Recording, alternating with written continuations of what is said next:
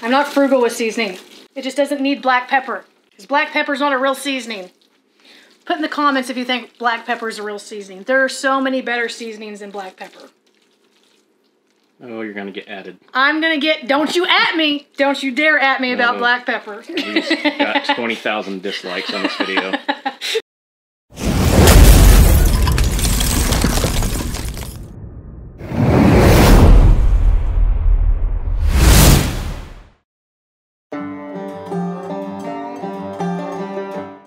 Hey y'all, I'm Emily and this is The Way We Hunt. We are going to bring you a new recipe today from a bear hunt that we did in Canada. Ryan will put links somewhere. We did just get back from Oregon, but this is bear meat that we've had left over for a few years. Still good. But before we get started, I want you guys to see our new stickers that we got in. We have new vinyl stickers for y'all, $3 on our website, thewaywehunt.com. So check those out. We've got a bunch of other cool swag for you and your kids and your family members, and that's not gonna stay there. Okay. Anywho, we are gonna be making, and by we, I mean me, Ryan's on the camera. Say hi, Ryan. Hey, Ryan. We are gonna be making one of Ryan's favorite recipe from the Philippines. It's called lumpia, but we're gonna make it with bear. And I'm not sure I've ever had lumpia before. So, you know, it makes sense that since I've never had it or don't remember having it, I'm gonna cook it. And this is gonna be The Way We Hunt's version of it. So everybody who makes this, all the traditional people that make this, don't get mad at me because we're gonna put an extra spin in it. It's a little bit different for us. One of the spins we're gonna put in is Recteq Asian Persuasion seasoning. And then we're using bear. I think a lot of people use beef or pork, in which we thought about wild pork, but it's like, let's just go with bear because why not? So the first thing that we're gonna need to do is chop up all of our ingredients and mince them. So carrots, celery, we're gonna throw in some water chestnuts. We just got these out of a can. I drained the water off of them. We're gonna use 16 ounces. We'll put down in the description below what you need or what's in this. And I think one of the good things that I've researched about lumpia is you can make it however you want and put whatever ingredients you want in it. And this is what we decided to put in. Of course, you need garlic and an onion. But we're going to mince some stuff up. I'm gonna throw it in the mixing bowl with the meat. I'm gonna fry up a little bit of it and taste it and see how it tastes, because I've never made it and we're putting some weird stuff in it. See if it tastes good, add stuff. Can't take anything out. And then we're gonna let it sit overnight and we're going to finish it on the Recteq. And I'm not gonna get into that, so you just have to wait till the end of the video to watch the cool part about the Recteq. I took a picture of this and so nothing is like organized very well. Oh, and we have oyster sauce. I don't know that I've ever had oyster sauce. Ooh, that smells different. Gonna put some of that in there. No idea how much. We just gonna figure it out. I think it's pretty thick. And I am gonna start chopping ingredients, throw it in the Ninja blender, let it get minced up really good because I am not that great at mincing. Oh yeah, and there's gonna be an egg involved. There might be 2 eggs. I guess we'll see what happens.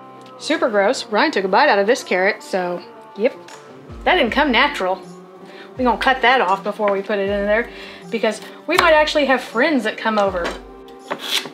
I don't know how small I'm gonna make these because these are gonna go in the Ninja, and we're gonna mince them up in there.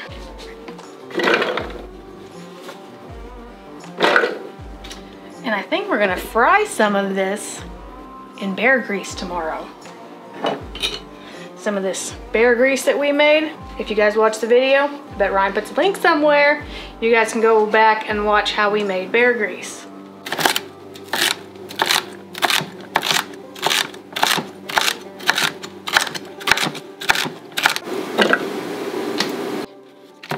I'm about to butcher this onion. All these chefs out there are gonna be super upset about this.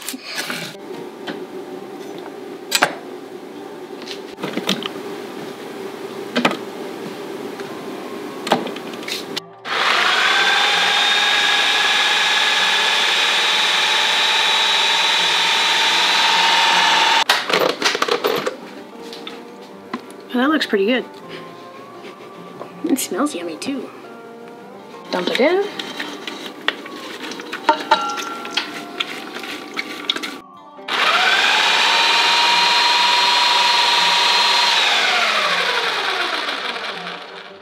Okay, that made quick work of it. Way faster than me hand chopping. Thank goodness. And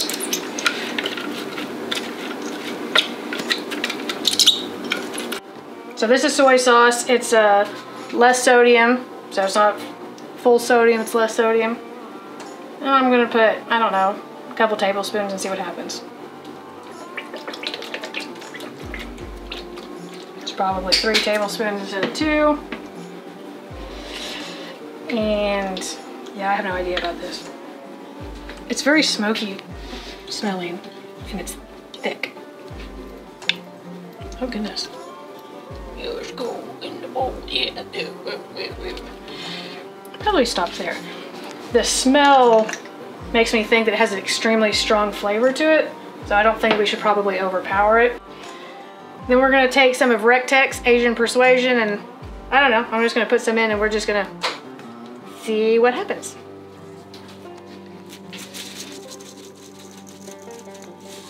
That feels like a lot. I don't know. And from the other research that I've done, I heard that it is better to mix with your hands, because I guess what's cooking if you don't get a little dirty? So I'll pull that out. I guess we'll just dive in. Hang on.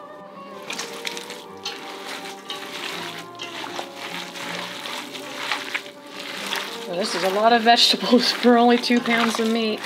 I might have overdone it with the veggies. Might have to get in the freezer and grab out some more meat. Oh, it might be fine. Since I've never made this before, I'm just gonna kind of play with it and see how it's binding together.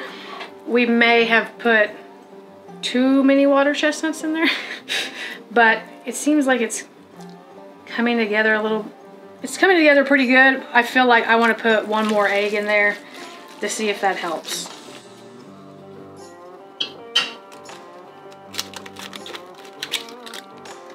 Oh, that's a lot of shell. Thanks, honey. All right, I'm going to wash my hands, move this out of the way, pull a pan out and fry a little bit of it up and see what it tastes like and see if we need to tweak anything. I'm gonna use some of the bear fat, put it in the pan, let it heat up so that we can try and see if this is any good.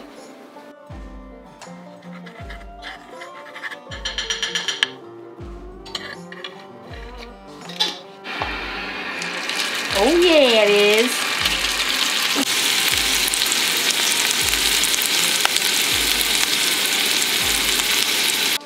So a lot of people will not pre-cook the lumpia mixture, but we are going to, 1, because I would rather do that, and 2,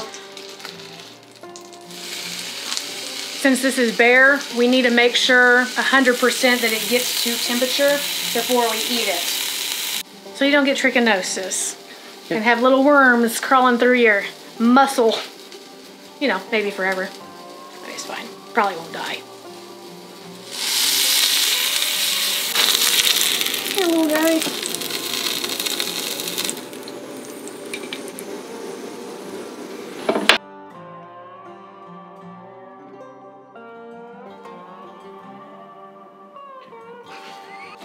So we're going to let this sit for, you know, overnight until we get to it tomorrow, and let all the flavors that apparently didn't put enough of in meld together and really seep into the bear meat before we throw it on the Recteq tomorrow to smoke. And we'll have to pull the, we did not buy lumpia wrappers because after researching it, I guess lumpia wrappers are really, really thin, so we went with spring roll wrappers instead because I don't have any finesse when it comes to stuff. So I decided I probably need a hardier wrapper than a lumpia wrapper. So we're gonna use spring roll wrappers. Anyway, they're in the freezer right now, so I have to pull them out and let them thaw out and then pull them apart individually so that we can wrap them tomorrow. So anyway, I guess we will see you mañana. All right, we're back. Day 2. Our meat has been sitting in the icebox for a little less than 24 hours. And all those flavors have Apparently melding is not a word, Ryan was telling me yesterday. I feel like it's a word though, but I'm gonna use it anyway. They've been melded together. Ryan made this invention. These are the throwaway baking dishes, roasting pans. Those are rocks from our backyard. And he poked holes all in this roasting dish so that the juice will dry off into the bottom of the pan. We're gonna do this a little bit different. I'm gonna put this in the pan like a meatloaf, and we are going to put it on the Recteq, and we're gonna smoke it, 30-ish minutes or so. We wanna make sure that the bear is done, so we'll throw a probe in there. But ground meat takes on a ton of smoke flavor very quickly, so it shouldn't take very long on the low smoke setting to get the flavor that we want in the meat. And then if we need to raise the temperature to bring the bear up to temp, then we can do that. While it's out there, I'm going to let these spring roll shells thaw out. I bought them at a local Asian market, and they were frozen, and it takes about 30-ish minutes to thaw them out, and then we'll have to go through and peel them off individually to get them ready for. All right, I'm just gonna dump this in. Oh no, losing it, I'm losing it. Come back. Oh, that meat didn't look like it got mixed real well right there.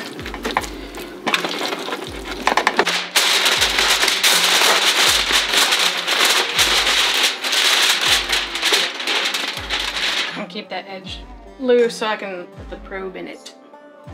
All right, let's go outside. So this is the Bullseye RT380. Recteq's doing a sale on them right now. If you go over to their website, we absolutely love this. We probably cook on this more than any other Recteq grill that we have. It's small, it heats up really quickly, it moves well into small places. Ryan likes to throw it off the back of the truck occasionally, not this one specifically, but one just like this.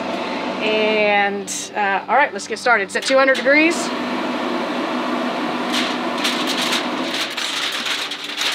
Stick the probe in the meat. Oil down around it. And that just fits all nice and perfect, like.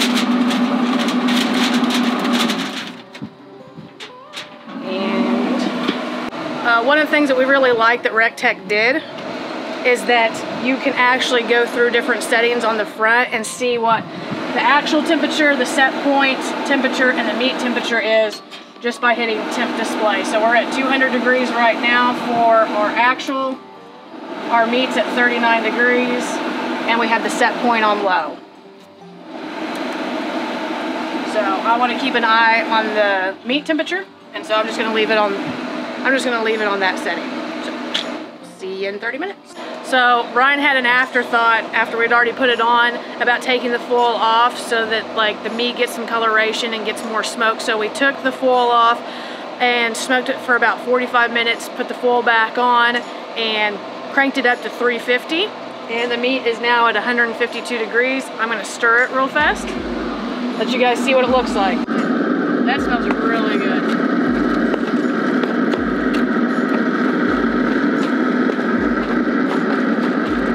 All right, well, we've hit our 160 degrees that we needed to with this bear. We're gonna take it off, let it cool inside before we put it in our wrappers. Okay, here are our spring roll shells.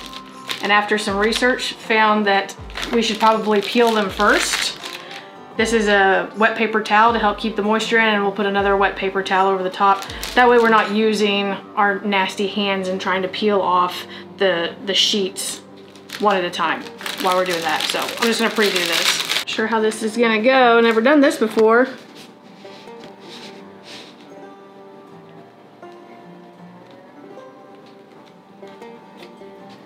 Might be going back to the store and buying more.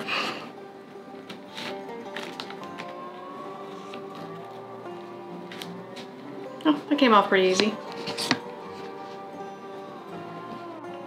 So we are having some of our friends come over, and they are going to help us pack these and roll them. So I don't have to do all of them by myself.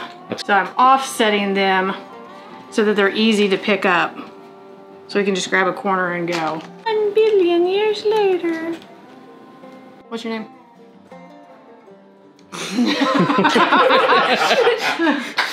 Done forgot. Natalia? What? I already know my name. Everybody knows me. Ricky? Yeah. Yep, that's just one. Okay, I was like, there's like nothing on it. Perfect. And then we cover it with another damp cloth until we're ready to go. Keeps the moisture in. So, just a little bit on there.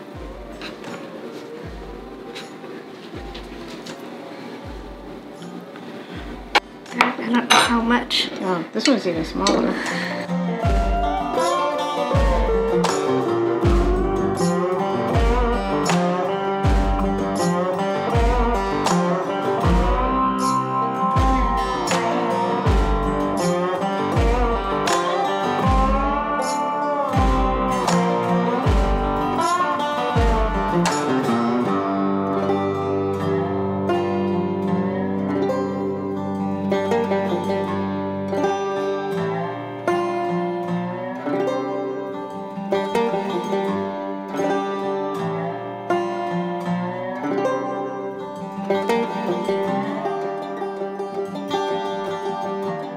We have 6 wrappers left. We had 50, so that makes 44 oddly shaped lumpias. Some of them Thanks, Natalia. Some of them are larger than others. And we are gonna take the oil out to the matador and get it hot, and we're gonna start frying up. All right, so the oil's a little hot right now. It's at 375. We want it at 350. But it's gonna cool off when we put the lumpia in. We're cooking on the Recteq matador right now. We've got some peanut oil in there. And we're gonna do a test run on one and just like see what happens. Because I've never done this before. Nice, it floats.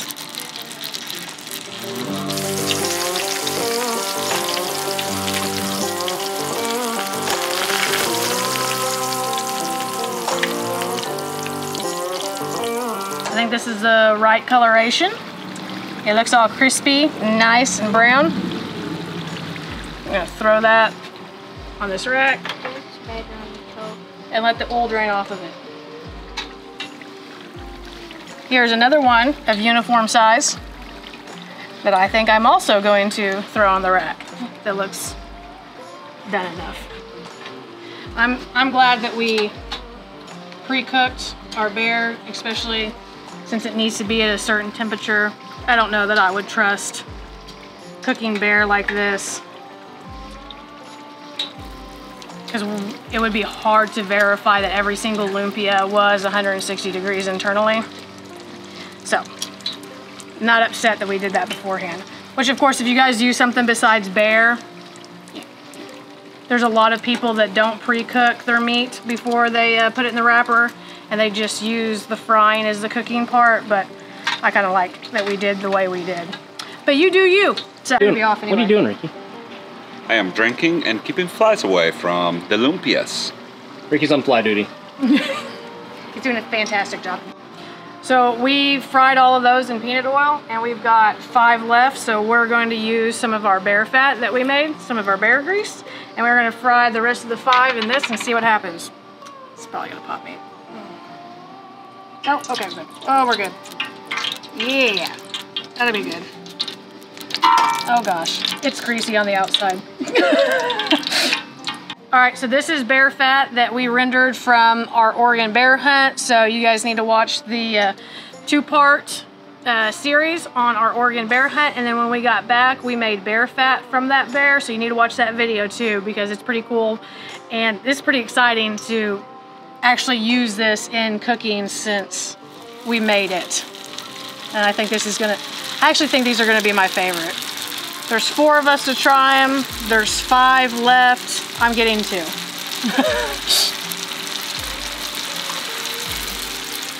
And it smells so good. I don't know what it is about the difference in the oils, but bear fat smells fantastic. Oh, this is browning up a whole lot faster.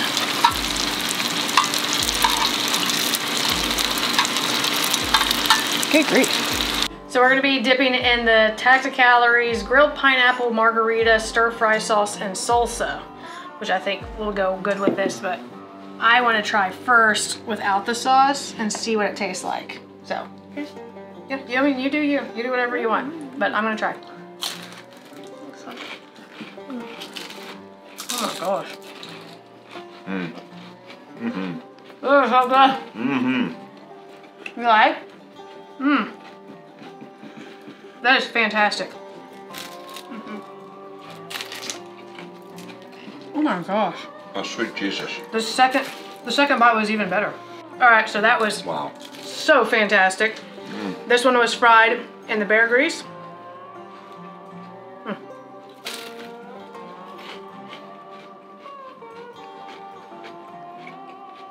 Wow. It has actually a really good flavor to it. It's actually a little greasier than the other ones. I wonder if it's just because it hadn't sat long enough. Oh my gosh, but the flavor on that is so good. Maybe we should cook the rest of them. I'm on board. All right, so my turn. Thank you guys. Appreciate it. The whole crew. We had a big team event here, so stay tuned. Like, I don't know what that was. Like, subscribe, share our videos. Thank you guys. We're out.